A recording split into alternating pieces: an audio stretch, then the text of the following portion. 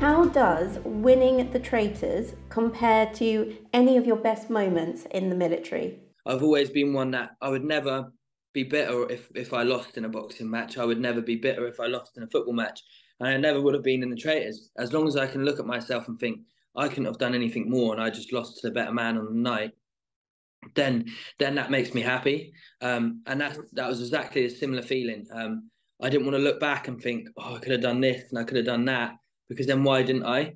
And I've always lived life that way. And my granddad's taught me that from a young age. Yes, because your granddad actually served, didn't he, and was behind you joining the army effectively. Yeah, my granddad's always been my idol. I mean, because I just look at him and I see like a gentleman who's nice to everyone, who just loves his family.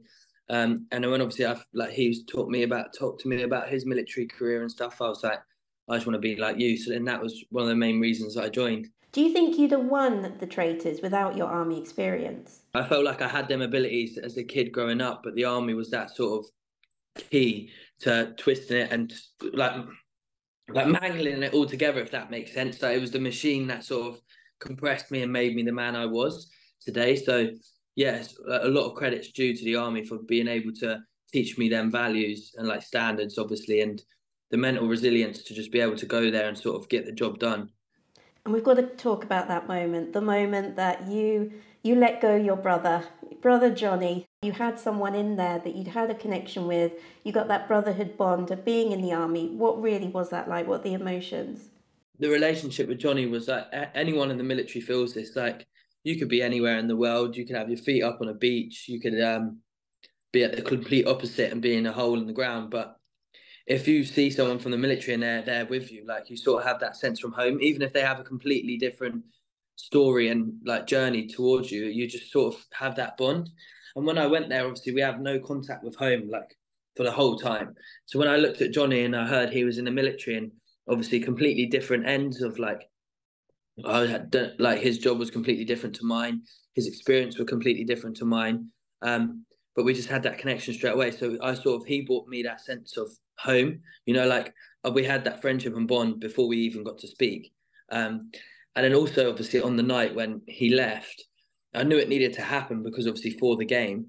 I mean, I wished I could have recruited him as a traitor, to be honest. That would have been the best thing ever.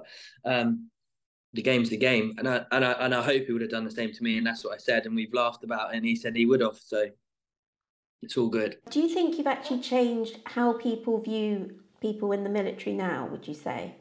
I'd hope so, in a good light, as in this, like, you're taught the standards and like the values to be able to get the job done, and work really hard. Like, I wish and I hope people had seen how hard it was, mentally challenging, mentally taxing, physically challenging, everything. Like, I hope it's just sort of shown that anyone can do anything, and especially from the military, with the military training, you can do anything, because this is so random.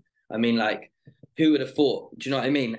But because of the fact, like, the way I've been brought up and the way I've gone through the military machine and it's made me into this man, you can sort of just do anything. And I hope people can see that and just sort of want to do whatever they want in life, and they just go for it.